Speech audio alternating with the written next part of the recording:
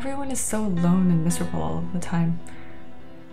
And I don't understand why no one does anything about it. Like, just leave. Just run away and do your own thing. And forget about all the bad things that happened to you and just start over. You don't owe anyone anything, so just go where you feel like you belong. But maybe there's more to all of this than the day-to-day. The misery we see and feel, maybe it's not wrong, but just a part of what life's all about.